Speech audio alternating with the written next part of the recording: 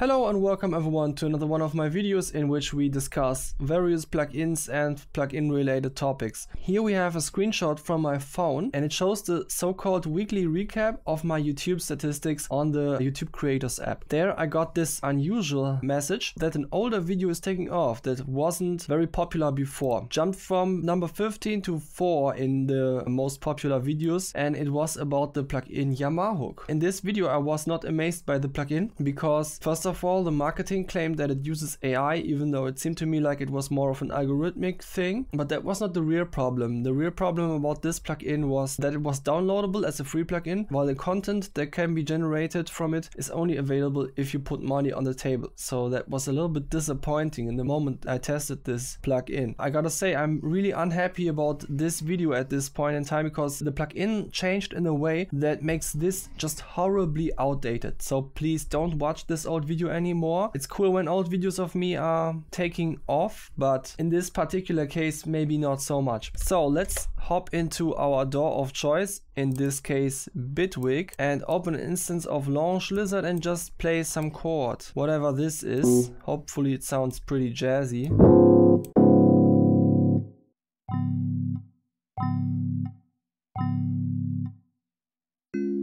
Okay, great. Now we have a chord and it sounds like this. Pretty enjoyable chord. And now, whatever the size of your current project is, this is just as an example. You have a project and it has already content in it. Then you can load the Jamahook Sound Assistant, which tries to log into something, and after a while it gives up and tells you you need to open that thing. Click on that icon and it opens a standalone application called Jamahook Agent. More about that later. If you now click on match while playing back the music, it listens to whatever is playing because you've instantiated it on the master channel. And now you can listen to loops that will also fit to the stuff that you have in your project. So let me just play back the project while also playing back the loops that are suggested here.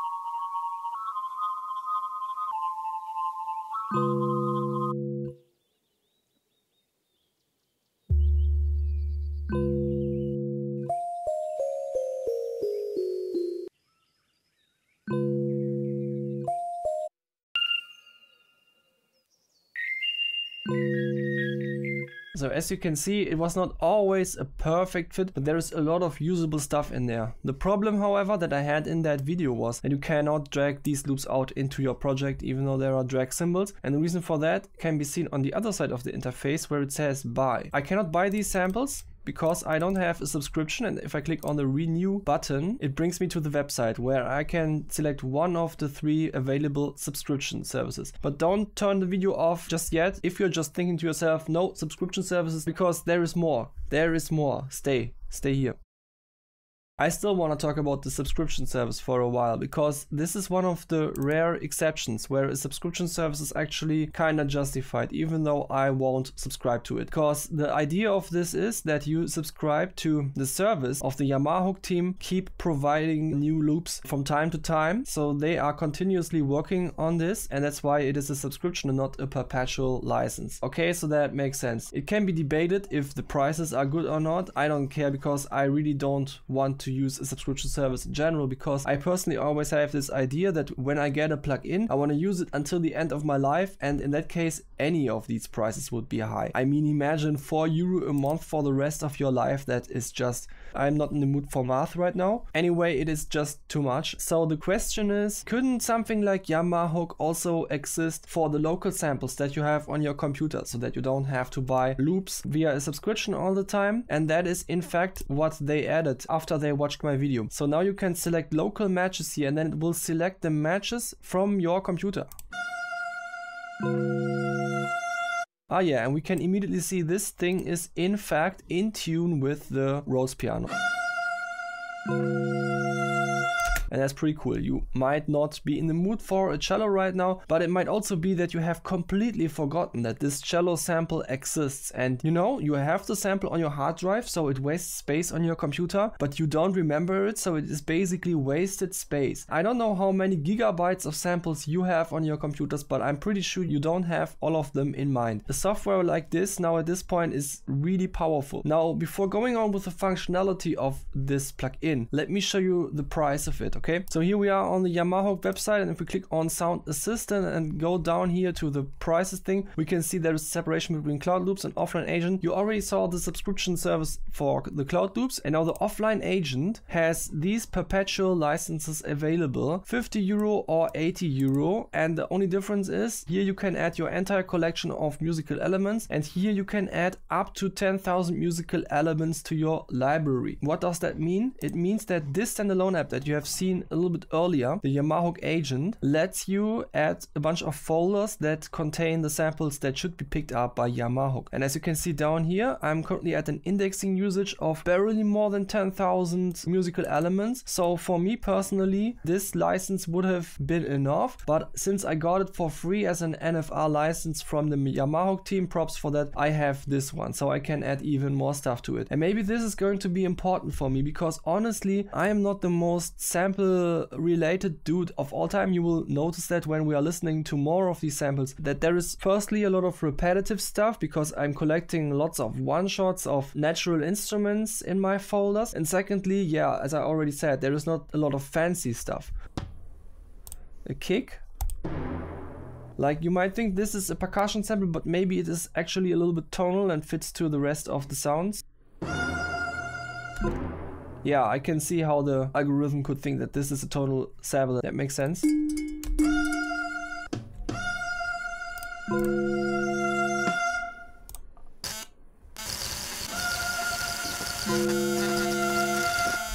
Ah, yeah.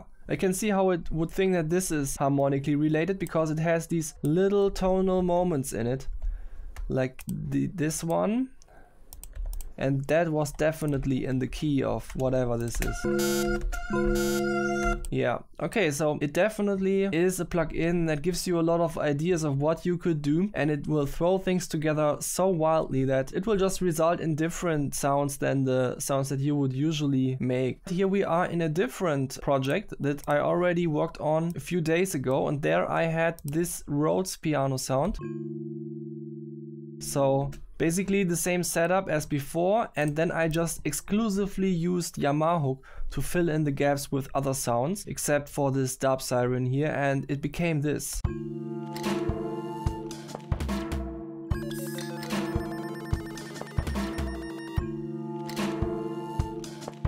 And then I did it again, but this time just starting from the drums in order to find other, let's say, harmonic samples. It became this.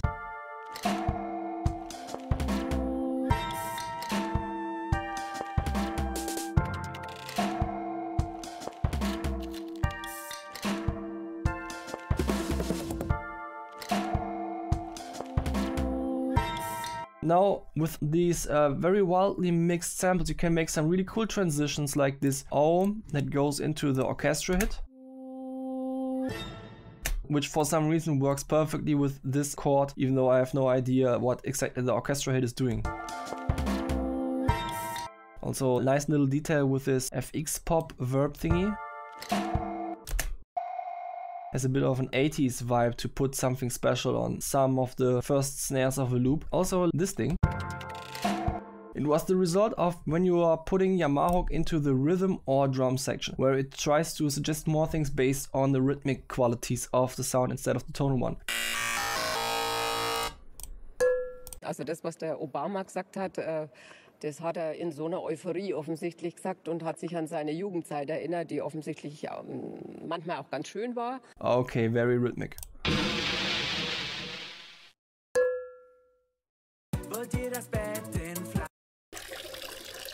They can be beautiful. I'm trapped.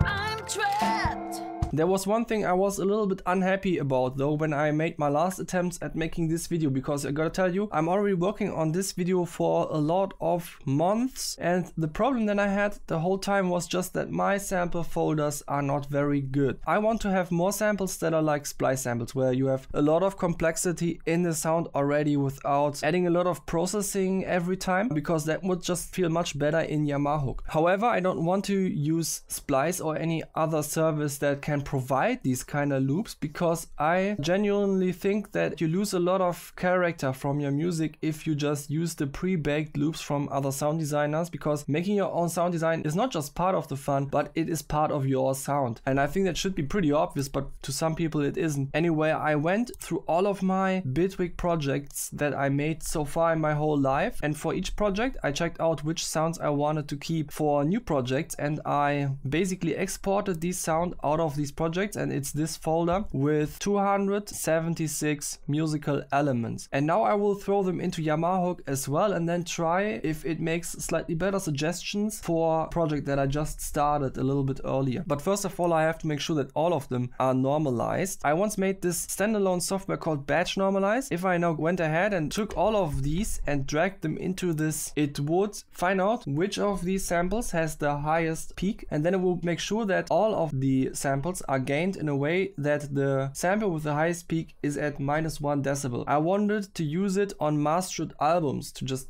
you know, finalize the audio files before uploading them. However, in this particular case, it would be better to just manually drag in each file into this thing separately, because I want everything to be just normalized with itself. Gotta say, I kinda hate that I have to do this. It's a bit boring.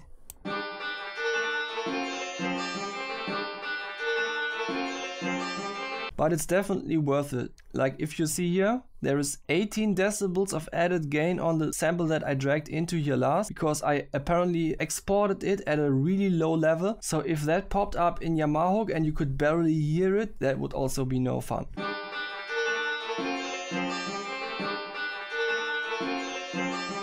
By the way, I will also upload this sample pack. So if you wanna make music like me for some reason, then you can do that.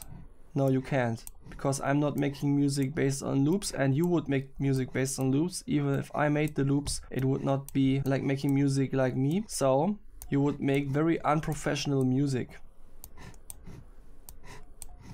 No, wait, I'm making unprofessional music. So if you made music like me that is not like the way I make music, then it would turn around again and you would be making professional music. Yeah, that makes sense.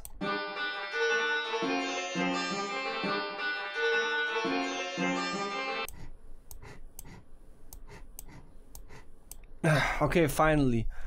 Now I have the whole folder here with the normalized samples. Rename it to something reasonable and copy it into my sound design folder. Now I need to refresh the sound design folder from the Jamahook app, and it will rescan the files to find out that there are new files. And in the meantime, I can already load the project. Okay, I think I finished indexing. Now let's match this sequence again.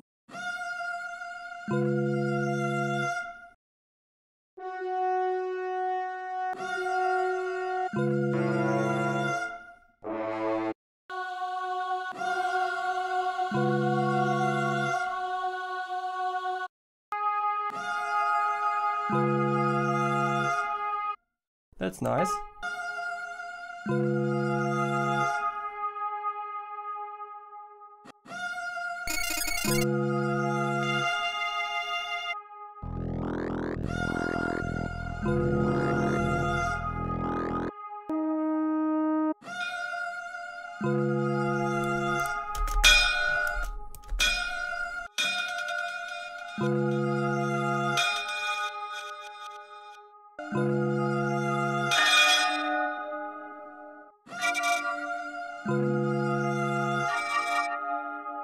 Nice, but so far I didn't hear any of the samples that I added.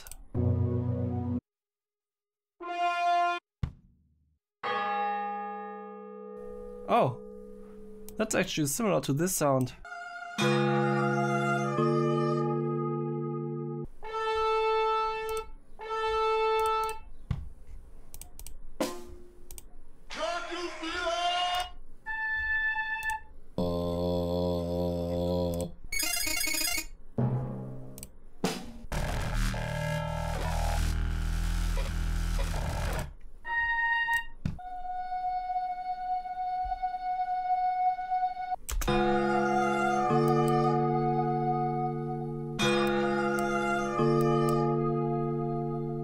I'm a little bit confused now why it doesn't suggest the samples that I created.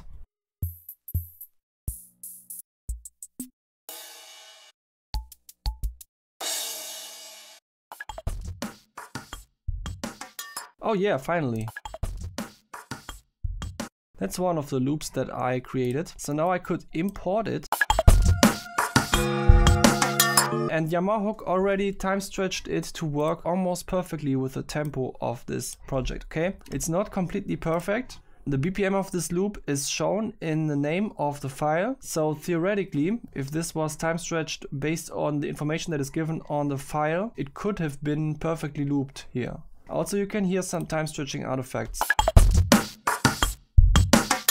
This plugin tries to time stretch things to work with your music. In cases like this, I wish I could turn off the time stretching before importing it into the project so that I can decide for a time stretch algorithm myself. For example, repitching.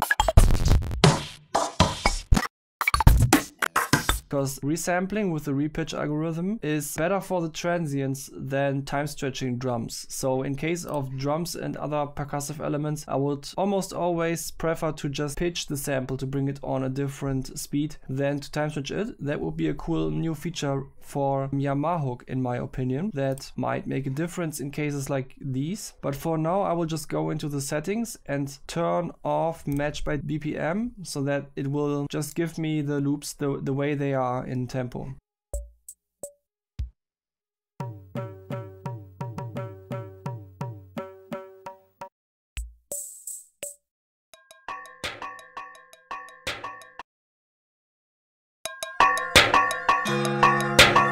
Okay, so now we have something that was not time stretched, so I can repitch it to fit to the tempo of this beat. There is no BPM information on this one, but that's not a problem. We can just guess our way to the perfect speed. Yeah, that's perfect enough.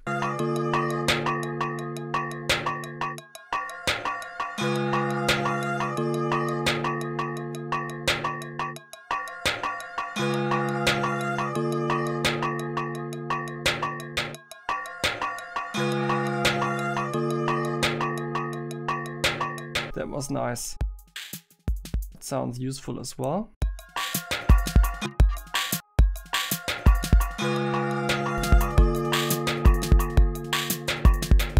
I don't like the snare, but I like the kick.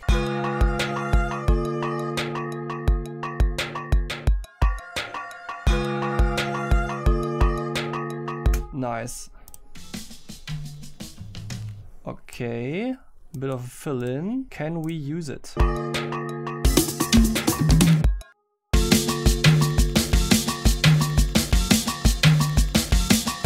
So in this case, the repitching algorithm doesn't sound too great. In a case like that, I would suggest to the Jamahook team to add a granular time stretcher for creative reasons, like the slice or the cyclic one in Bitwig. I think the cycling one is a bit cooler.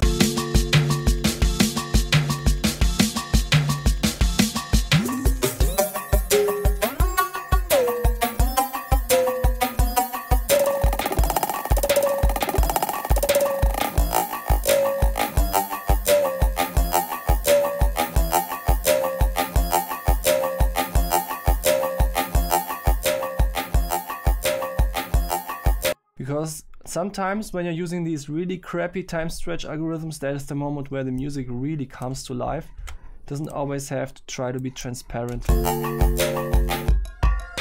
Now at this point I wish everything sounded like this transitional loop, you know?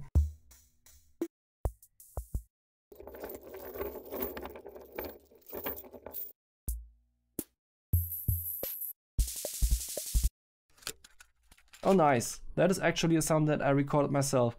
I removed a tape from the tape deck of my first car and recorded that because it has a cool sound. Now I have some cool granular sounding things that are actually not granular but real recordings. Also called Foley sounds. Chung, chung, chung. Yeah, nice.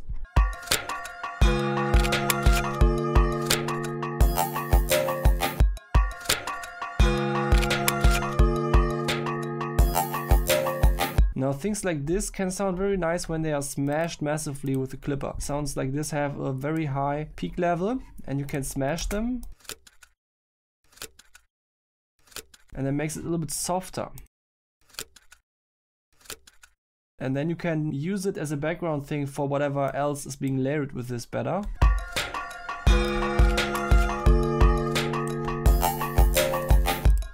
Now I could imagine layering that with a snare or something without immediately losing all of the peak level headroom.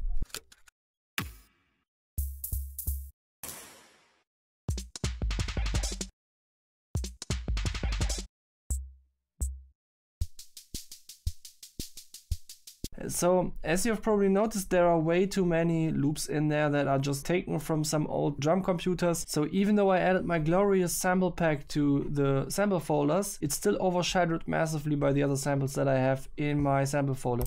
That's exactly why I didn't make this video earlier, because I feared that I would just make a massive sample pack and it would not be the thing that pops up in Jamahook, because I just need to make even more sample packs and I don't have the time to do all that.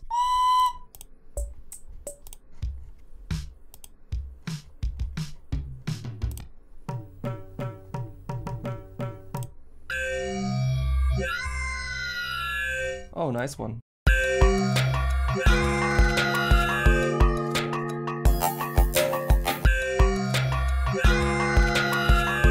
Wow, that's crazy. I love how nicely it aligns with the fact that the stuff starts here and then it does this thing.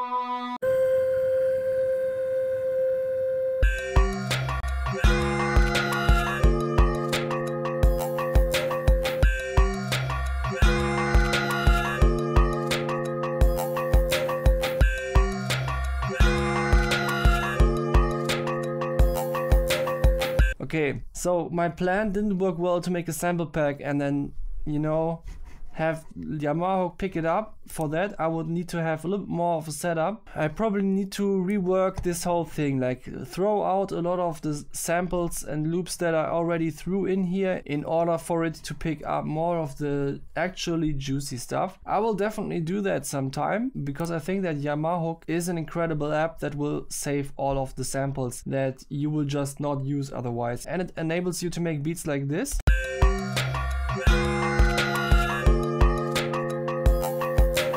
That sound very creative, because a lot of different kinds of sounds are mixed in a way that you wouldn't mix them if you compose them just by loading VST instruments. So you get a totally sample-based workflow without the need to take samples from other people, which is cool. It just requires a lot of work to actually have the samples that make this incredibly cool. I think if I just keep on working on this, this has the potential to become really powerful. And when I feel like it's getting really sick, then I will make another follow-up video which will make this video outdated. But for now I would just be happy if you stopped watching that video and started watching this video in order to inform yourself about Jamahook, because I think I captured some more of the essence of what makes this cool. Now, before stopping with this video, I would like to listen to some of the sounds of my sample pack with you together, because, you know, even though Jamahook didn't pick them up in this example, I still just wanna showcase some of them and have a little bit of fun with you together.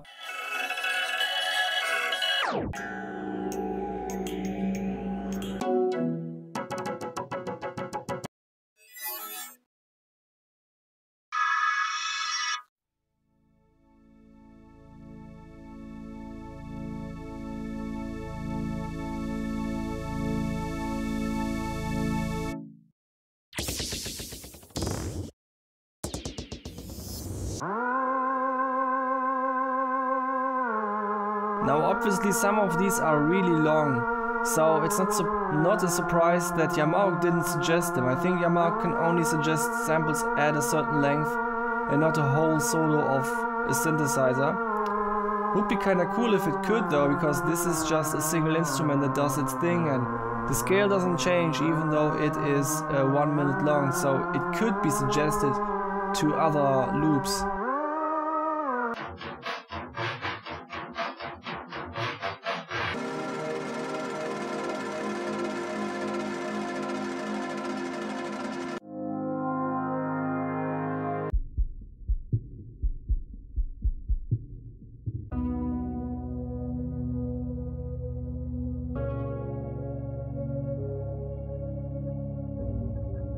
Now some of these have whole chord progressions in them, because I felt like the chord progression is cool, but I could imagine that Jamahook might just suggest it based on some chord that it has heard in the sequence, and you as the user are expected to find out which one it was meant and cut that out from the rest and use just that one.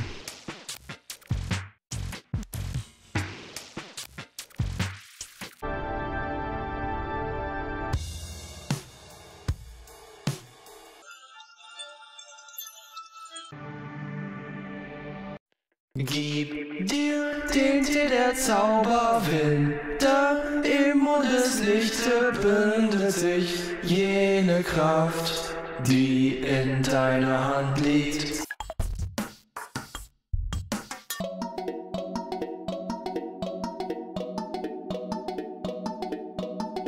Now this one is really weird. I think it won't be suggested a lot because of how weird the progression is. But maybe sometimes it will fit just right and these moments will be so glorious. Go, go, go, go. Let's go! Let's go. Let's go. Let's go. Let's go. Let's go. Some old school stuff is in there as well.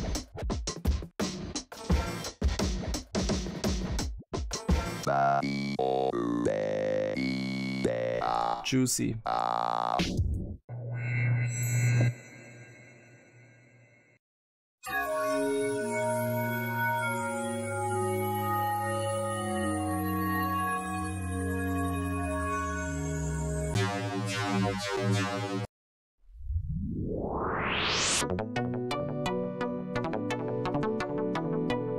This one is cool because it always plays the same art but massively changes its sound during the loop.